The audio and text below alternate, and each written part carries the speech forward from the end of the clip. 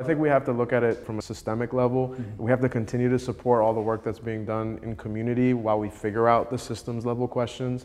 But I think the overarching sort of theme is that we have to start treating the internet as essential as our other utilities, right? As water, as electricity, as gas, etc. It's just as essential. And when you think about the things that those utilities power, right? Your water coming out of your sink, your refrigerator, your stove, etc. We have to work together with the partners that are providing the technology that is powered by the internet. And so that's why we really also have to partner with the private sector. This isn't something that government can fix alone.